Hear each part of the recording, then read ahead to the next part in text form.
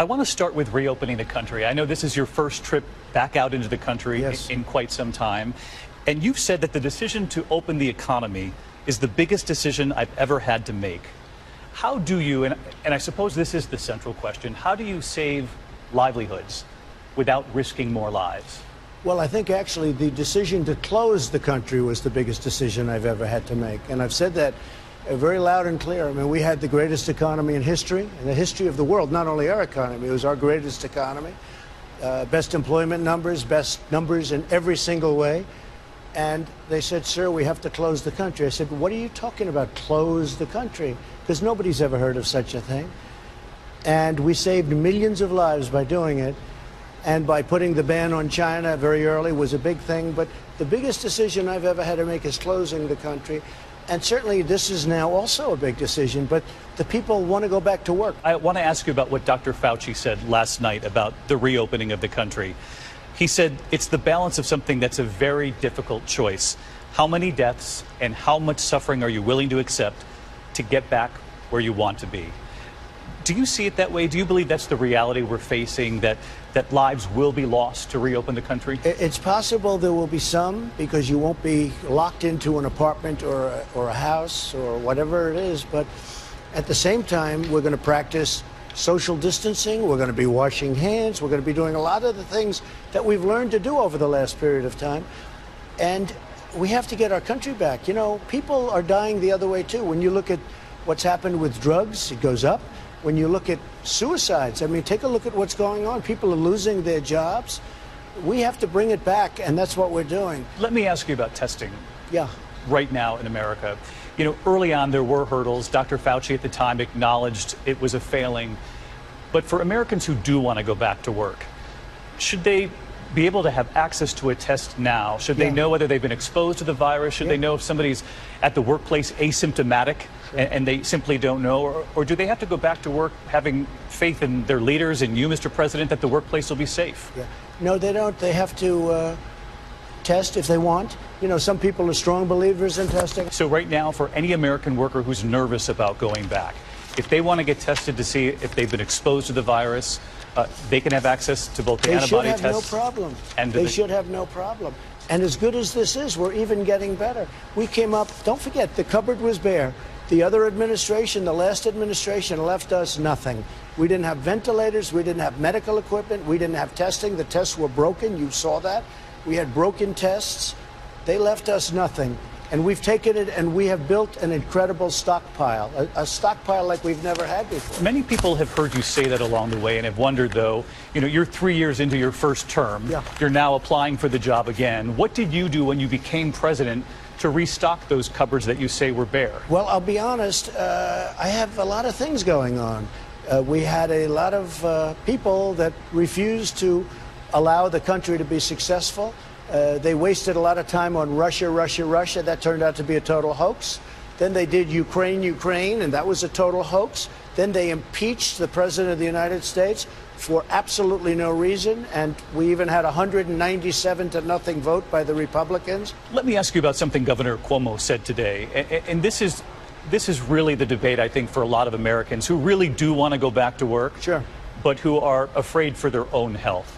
And Governor Cuomo said the question comes down to how much a human life is worth, that you monitor the transmission rate, the hospitalization rate, the death rate. If it goes up, you stop, you turn off the valve, you slow things down. Do you agree with him that that is the way a lot of these governors who are reopening should proceed? No, I don't know. I'd have to see his full statement. Look, we've gotten along very well. Don't forget, Governor Cuomo last week said the president and the federal government have done a phenomenal job. He said that. Yeah, he's saying now that you just have to be ready to turn the valve off for a time if you see a spike. David, I can only tell you what he said last week. Our country has to go back to being our country again. You have people that are not going to stand for this, and I understand them very well. And we are going to put out little embers and little fires and maybe some big fires, but we still have to go back to work. You talk about the embers and the possible big fires. There were 2 new studies out in the last 24 hours. I know that the White House has shot down a couple of them, saying they weren't vetted through your task force. One was from Johns Hopkins that said the death rate could double if we're not careful with this reopening of America by June, the daily death rate. The University of Washington saying we could have 135,000 Americans dead by August. What do you make of those numbers, Mr. President? A couple of things. First of all, these models have been so wrong from day one, both on the low side and the upside. They've been so wrong. They've been so out of whack. And they keep making new models, and they're wrong. Those models that you're mentioning are talking about without mitigation. Well, we're mitigating, and we've learned to mitigate, but we can be in place, work in place, and also mitigate. We've done it right, but now we have to get back to work. We have to do it. But let me ask you, because you've responded to those two new studies out with these forecasts, your own numbers have shifted over time. They have. You said 60,000 Americans could die. That's what you said last week. I watched your town hall over the weekend. You said 75, 80 to 100,000 people could die. Which models are you looking at? And what should Americans be prepared for as we reopen the country and head into the fall where we could see a potential second wave? Well, the upper number was, as you know, 2.2 million people. And then there are some models or charts that showed higher than that. But 2.2 million people.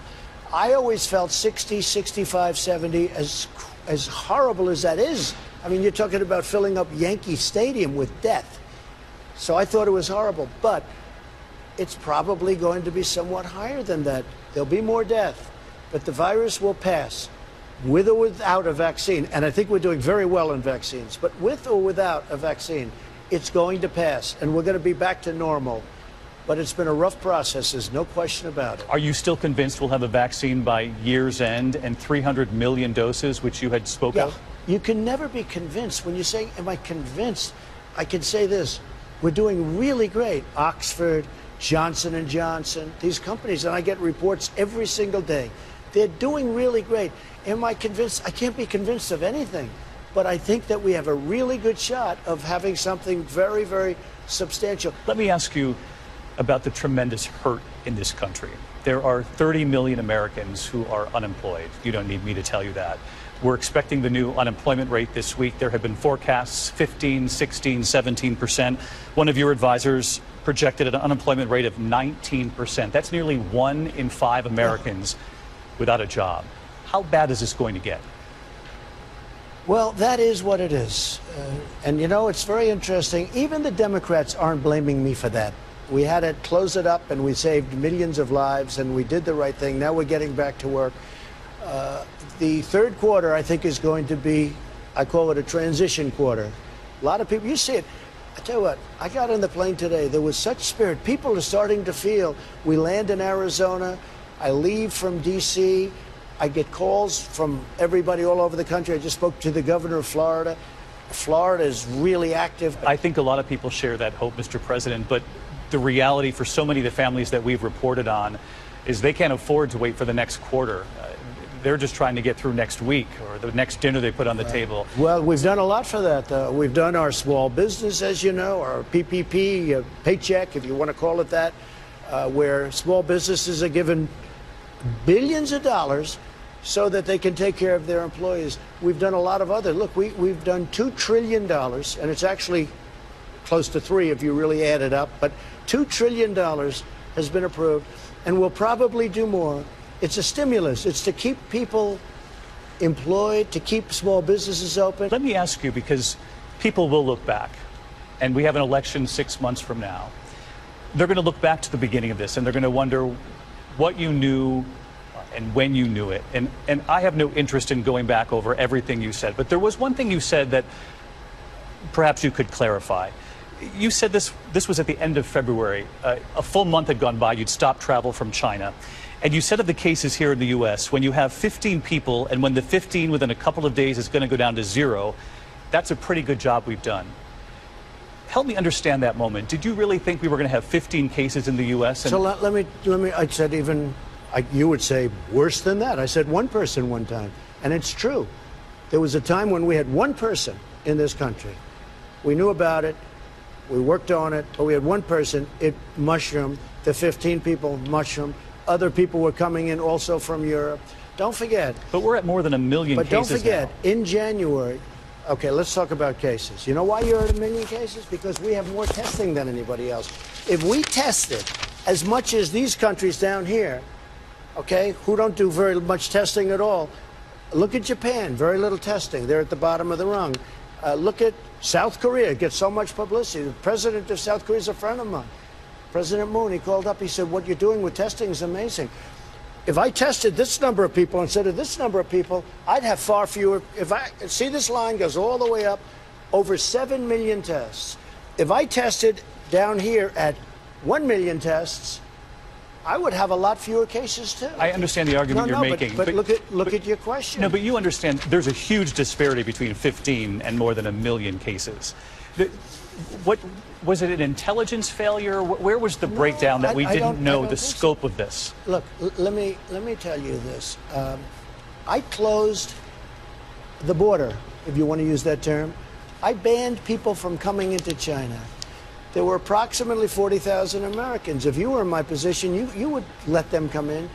You could ask Ron DeSantis, great governor of Florida. Those people went through quarantine, they went through tests, they went through everything, but they were American citizens. I had to let them come back in.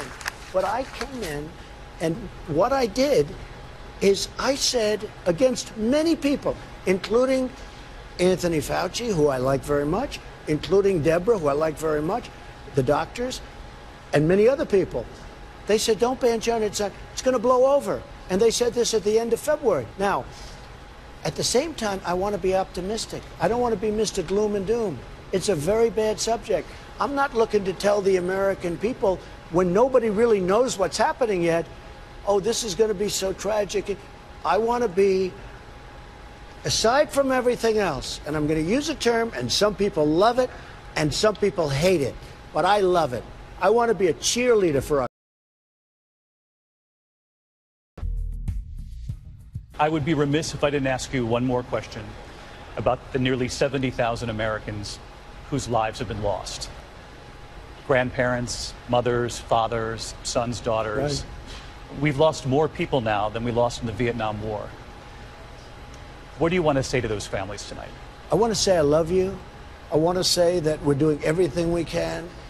I also want to say that we're trying to protect people over 60 years old. We're trying so hard. And I want to just say to the people that have lost family and have lost loved ones, and the people that have just suffered so badly and just made it, that we love you, we're with you, we're working with you, we're supplying vast amounts of money like never before. We want that money to get to the people, and we want them to get better. And we want them, you can never really come close to replacing when you've lost some. No matter how well we do next year, I think our economy is going to be raging. It's going to be so good. No matter how well, those people can never, ever replace somebody they love. But we're going to have something that they're going to be very proud of. And to the people that have lost someone, there is nobody, I don't sleep at nights thinking about it. There is nobody that's taken it harder than me. But at the same time, I have to get this enemy defeated. And that's what we're doing, David. That's what we're doing. And if November becomes a referendum on your handling of the pandemic, are you comfortable with that? Well, I am, and I'm not. You know, it's a very interesting thought. You know, I built the greatest economy, and then it was turned off for good reason. We saved millions of lives by doing it. I think people are going to remember that. I think they're going to remember that I rebuilt the military. I think they're going to remember that I gave them the biggest tax cuts in history. I gave them the greatest regulation cuts by far in history. I've given them the best job numbers in history. I've rebuilt our military to a level it's never been built. I mean, look, I got, for the veterans, I got choice. They've been trying to get choice for 50 years, meaning a veteran is sick and can't get to a doctor. You go outside and we pay the bill. Nobody's ever done these things.